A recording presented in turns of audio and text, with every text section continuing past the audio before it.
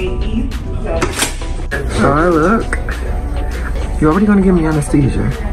And you're already gonna give me pain medicine after. I'm not taking all that medication. I'm like, no, I'm not doing that.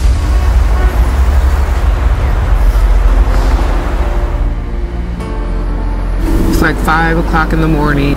This is the day of my surgery. And so for those of you guys who are not aware, I'm getting a hernia corrected.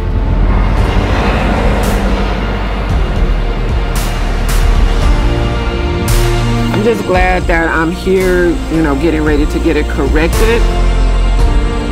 Yeah, so I see you guys when I come out of the surgery. What's up, guys? Welcome back to another episode. Yeah, so in this episode, I think it's special only because for some of you guys who've been following my fitness journey, you've been hearing me complain or discuss about this hernia that sits above my belly button. You guys have been seeing it, and it's really annoying. So in this episode, I'm going to take you guys with me on the day of my surgery because I finally had it, and I'm really excited about it. And yeah, you guys are going to know kind of like what was going on during that time, and also I'm going to talk about a little bit about my hernia and to kind of describe it a little bit so you guys know how long I've had it, you know, and why I waited so long to get it corrected and all of that, and what you guys can expect next, you know, from me after, you know, I go through this whole healing process and everything like that. So yeah, if you guys want to know what, you know, transpired and how I felt about everything and how everything went, and want to see some footage and pictures maybe, then continue to watch.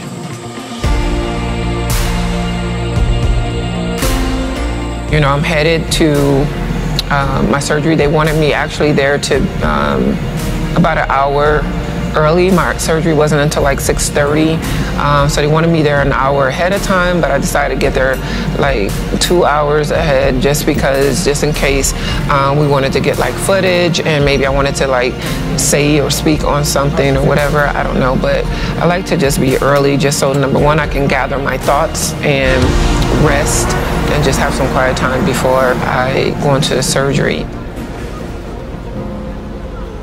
Yeah, on accident. He was flying in front of the car. I thought he was gonna make it because he disappeared, and then the right side of the lower car, you just heard that loud thump. And then when I look in the rear view, he's literally fighting for his life. And I mean, I don't know. They told us, you know, animals, you're supposed to just don't swerve, you know what I'm saying? But I don't like killing stuff.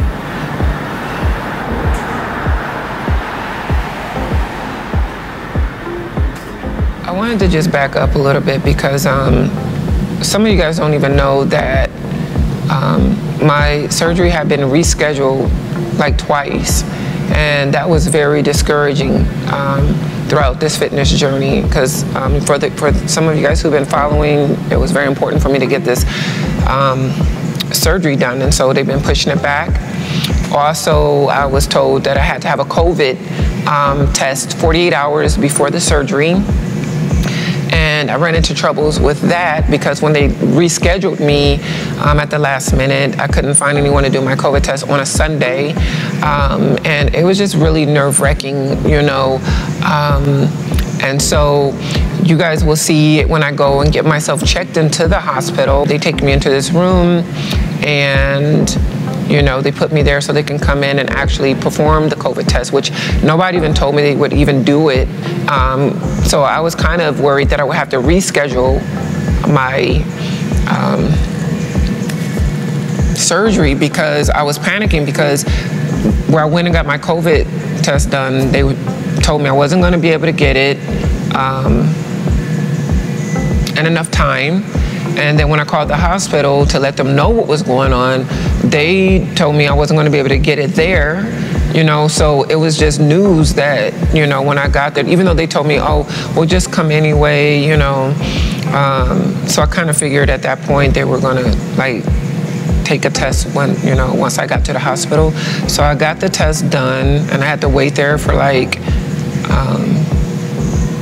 20 to 30 minutes for the results, and it was freezing in this room. It was like really cold. And then they had to take me and prep me for the surgery.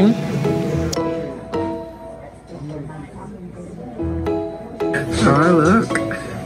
I know, but so they had to prep me for surgery, and so I'm literally sitting here looking ridiculous right now. But it's just, I just get so irritated with all the questions, and then it's like they kind of insult you a little bit, you know, because they're just expecting you to be sick. Like, if I tell you I don't have nothing, I don't have nothing. You know, if I don't want your medication, they want you to take some type of pain medicine before I go into surgery so that it won't be so as bad after. I'm like, no, you're already going to give me anesthesia, and you're already going to give me pain medicine after. I'm not taking all that medication. I'm like, no, I'm not doing that. So I'm ready to go home at this point. I wanna go home. I wanna go home. So I'm not scheduled to go in until 8:30. I don't know what time it is right now.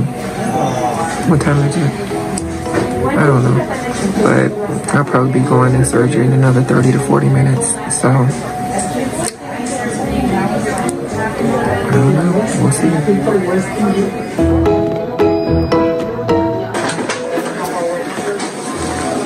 Tell everyone I love them.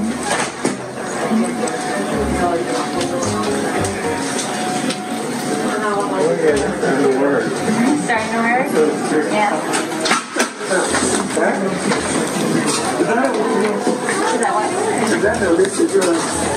I'm like wheeled off to the OR, and I don't even remember.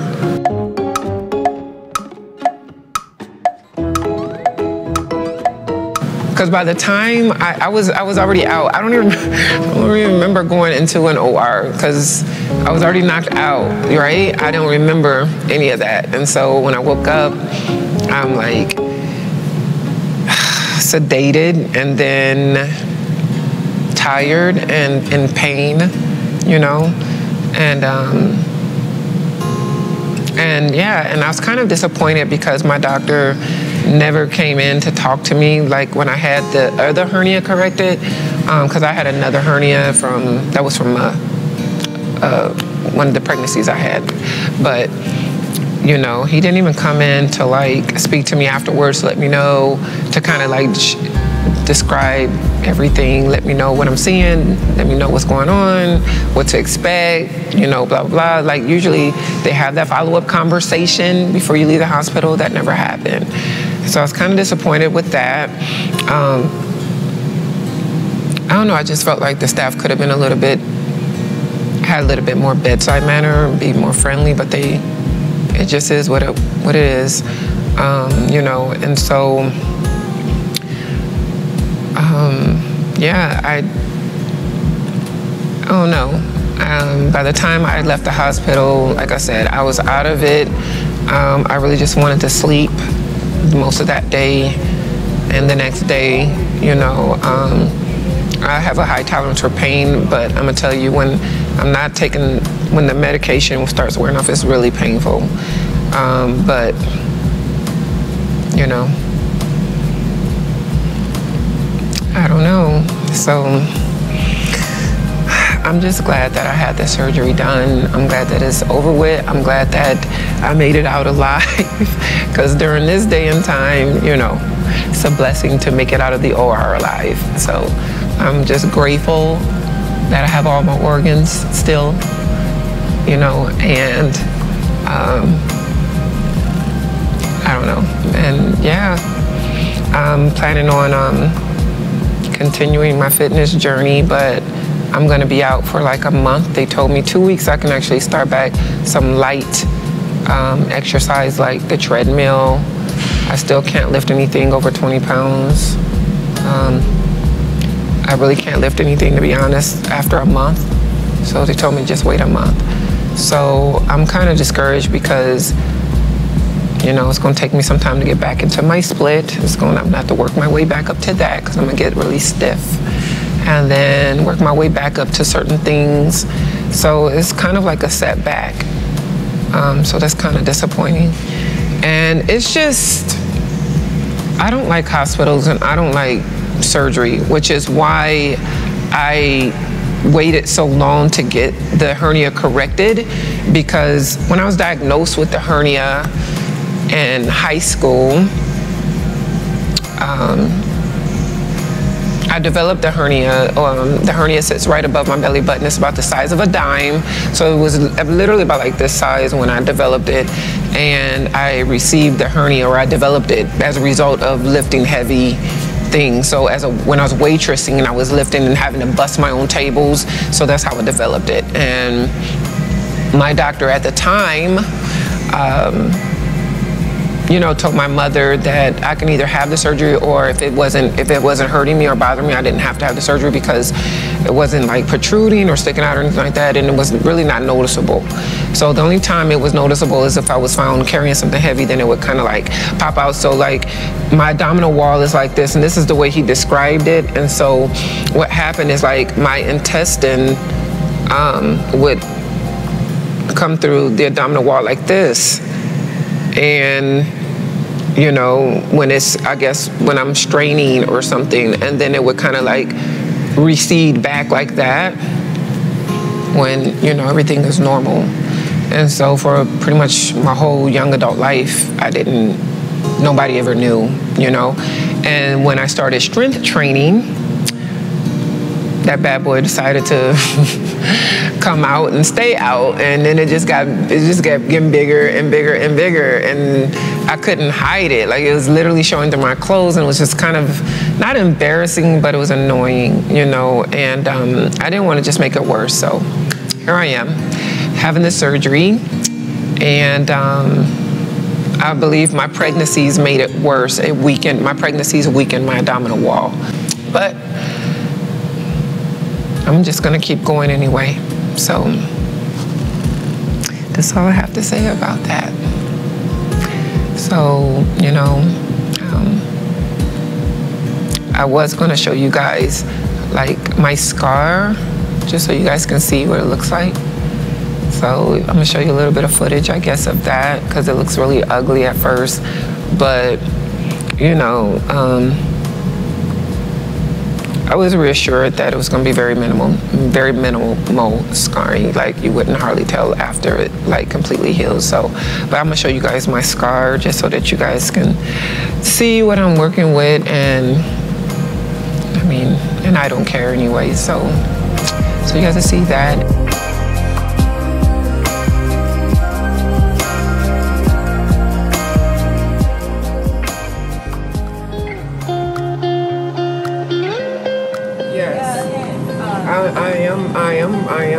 I am gonna put myself on this.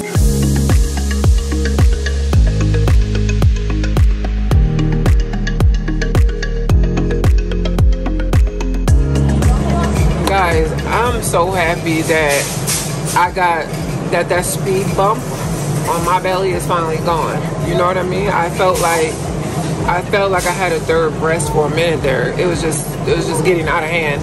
So I'm getting ready to make me some fruit, because I can't have anything heavy on my stomach right now. So I'm gonna try to recreate something real quick, just like spicy fruit type of situation. But I'm tired, not in as much pain as I was earlier. That's because my painkillers are kicking in. But I'm so excited, y'all, that thing is gone. You have no idea. So yeah, I'm getting my geriatric on. Okay, that's the mango. Alright. Is this how they do it? Is that how you let people know you? Yeah. I'm done. So continue to follow me, and I look forward to seeing you guys in my next video.